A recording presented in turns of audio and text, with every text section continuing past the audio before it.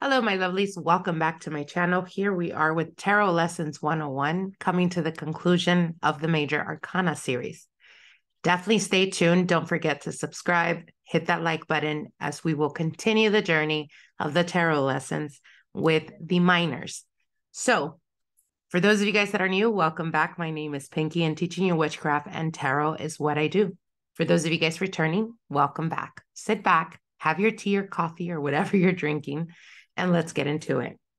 As we continue the Fool's journey, we have finally come face to face with the Major Arcana number 21, the World card, the great one of the Knight of Time planetary trump representing all four fixed signs and the classical four elements.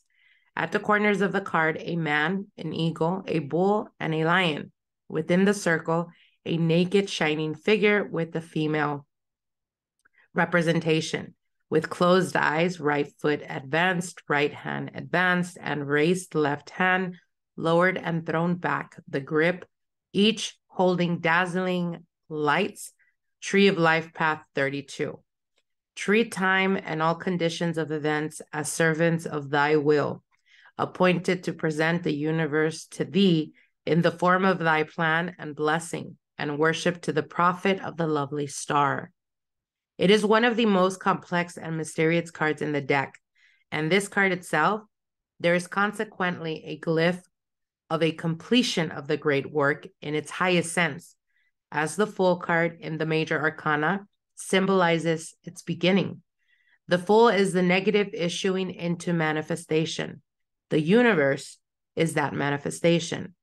Its purpose accomplished, ready to return to the 20 cards that live between these two, exhibit the great work and its agents in various stages. The image of the universe, in this sense, is accordingly that of the maiden. The universe represents, as we already know, Earth, is in some way a second-class citizen of the Kabbalistic universe. It is the highest of the high at the same time on the Tree of Life path of the universe 32. Interesting that it would represent the highest high and the lowest low in this card. The universe must indeed hold many mysteries. The most obvious characteristic of this card is that it comes at the end of it all and is therefore the complement of the Fool. All reality is consequently compromised in the series of which of these two letters from the very beginning and the end. This beginning was nothing, and the end must therefore also be nothing, but nothing in its complete expansion as was previously. The world is, I am transforming. The World card is the most complex, and as you can see, the neat little images tucked all over this one. 4 images in the corners represent the 4 fixed astrological signs. The lion is Leo, the bull is Taurus, the man is Aquarius, and the eagle is Scorpio. The 4 signs are aligned with stability and persistence. There is an infinity sign at the top and the bottom of the wreath. That stands for continual expansion, and the wreath itself represents achievements.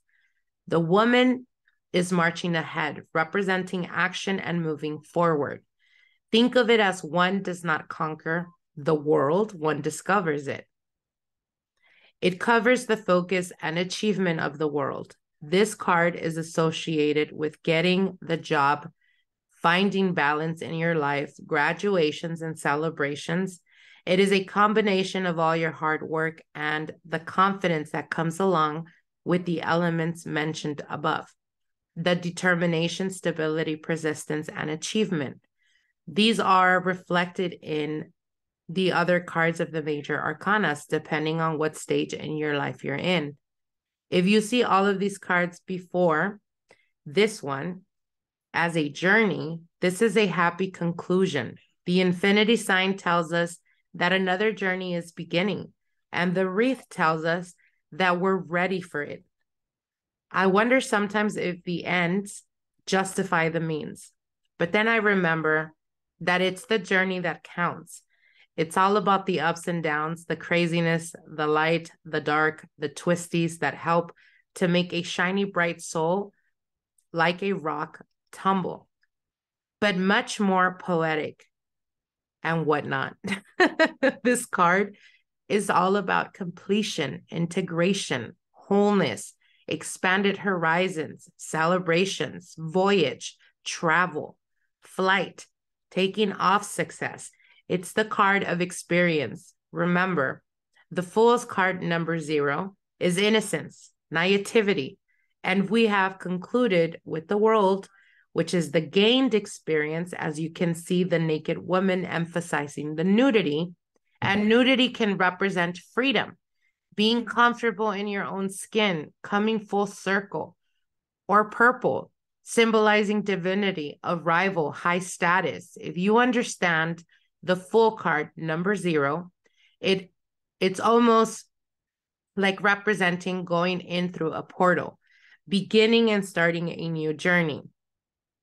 We see the same 0 in the Wraith or the World card, which is the connection of the Fool's journey, the wreath representing experience, celebration, jumping into an elevated timeline, a new life cycle that you're stepping into. And the 4 corners, the human head, the eagle, the bull, and the lion, representing the 4 elements, representing wholeness and integration.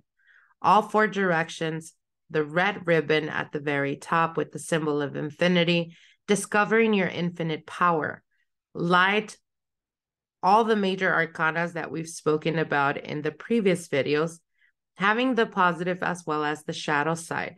The World card in major arcana doesn't have a shadow side. Think of it as a spear. A planet, it is about wholeness and integration.